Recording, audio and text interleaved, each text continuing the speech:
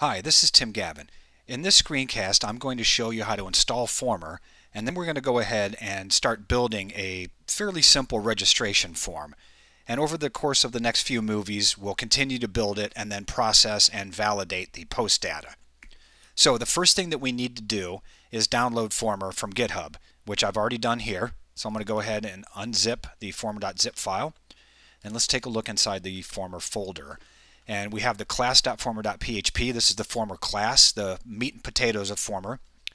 We have a lib directory, which contains, for lack of a better term, some plugin classes for Formr. We have a my classes directory, which is the same thing as what's in the lib directory, but these are empty classes in which you can put your own methods or functions into and extend Formr. And we have a license file and a README. We're only going to concern ourselves with the class.formr.php file in this movie. In order to install Formr, we need to include this class file into our script.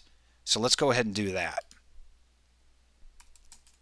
Okay, so I'm going to require once formr/class.formr.php, and the second and final step to installing Formr is to create an instance of it and give it its own name.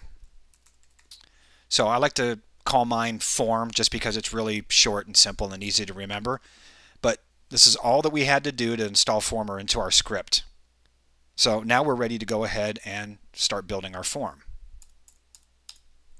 So the first thing that we'll do is we'll add the form open tag, and I'm going to use the form_open method to do that. The method accepts several parameters, but if we leave it at the default, let's go ahead and save that and refresh our web page. Take a look at what we have here. Formr will create this for us if we save the method at the default. We don't include any arguments into that method. What's happening here? All right, so Formr assumes that since we didn't add an action into our method, that we want to go ahead and post to and process the information in the same script in which we're building the form. In this case, index.php, and so that's exactly what we want to do. It assumes that our method is going to be post, and that's correct, and then it also assumes that we want to use a character set of UTF-8, and that's also true, so we'll go ahead and leave that as is, and let's go ahead and do a form close tag, and all that does is just close the form, and then we'll go ahead and do a submit button as well. And I'm going to go ahead and leave the input_submit method empty as well. I'm not going to pass any arguments to it. Go ahead and save that. Let's refresh our page and let's take a look at the HTML now. Okay, so here's our submit button, and again, default settings. Formr assumes that we want to do an input type equals submit, name equals submit, value equals submit, and an ID of submit. So that's good. We'll go ahead and leave it at that. And now we're ready to start building our fields. So since we're building a registration form, let's go ahead and ask the user for their first name. So to do that, we'll use the input_text method, which creates an input type equals text form element.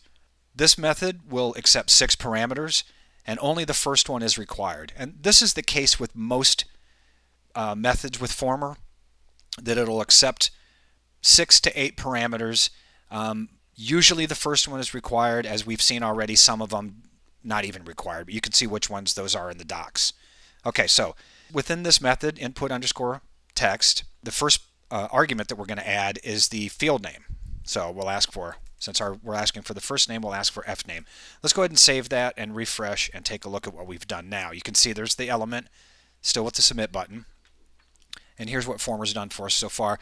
Input type equals text, name equals fname, and ID equals fname. So it's added an ID for us.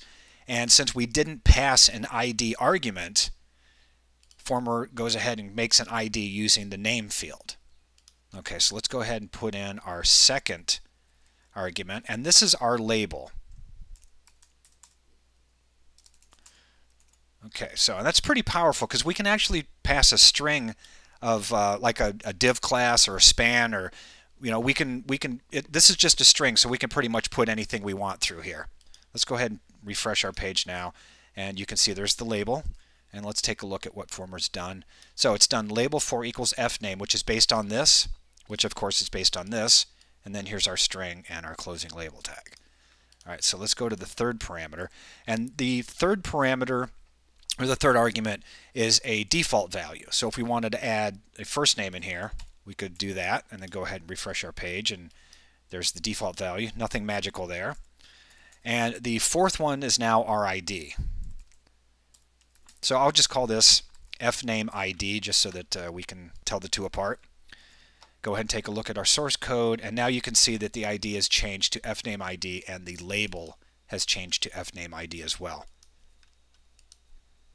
Okay, let's go on to our fifth argument. And this is just a simple string, so we can go ahead and do a placeholder, a class, some JavaScript, something along those lines. So let's go ahead and add a placeholder.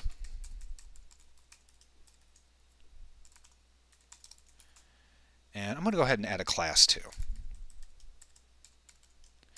And since we're adding a placeholder, let's get rid of our default value. Let's save this and refresh. All right, so there you can see the placeholder. And you can see that we also have a class. So this is what we just added right here. Okay. Let's go on to the sixth parameter. Now the sixth parameter is Bootstrap only. And this is a inline help block.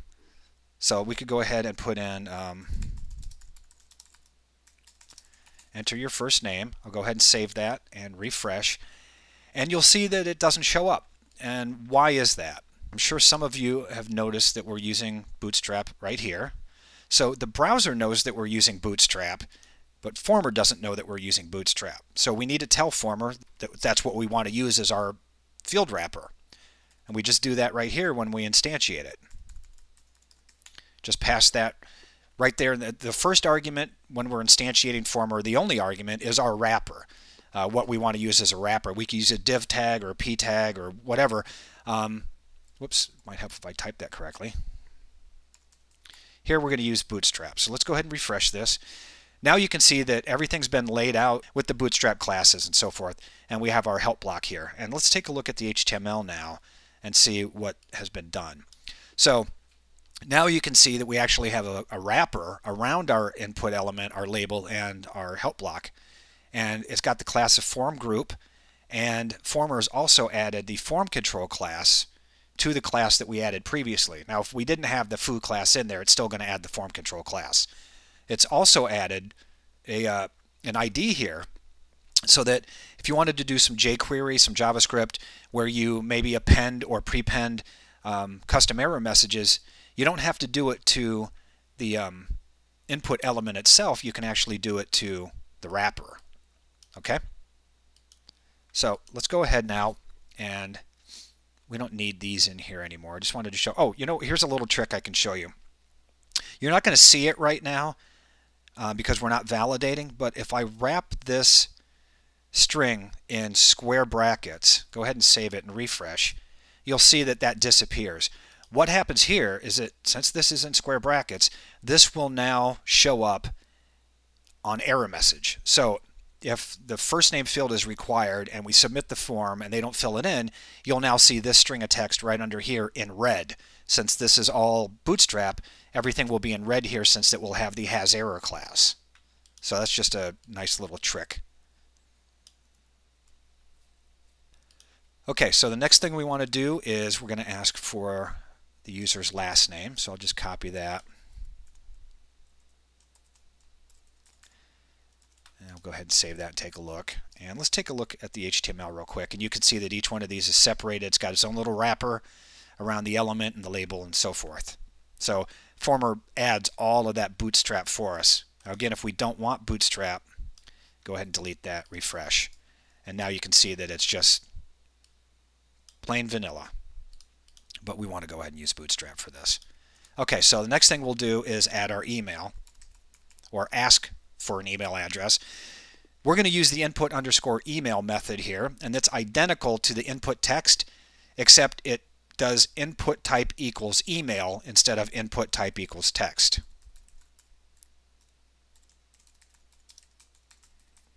Okay, let's go ahead and take a look at that real quick. We'll save it, refresh, take a look at the HTML, and you can see input type equals email. Everything else is the same. All right, and now let's ask them for their password.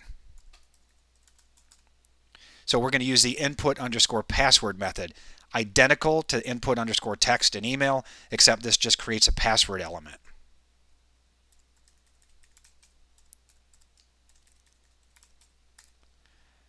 And let's go ahead and we'll duplicate this. And we'll confirm our password.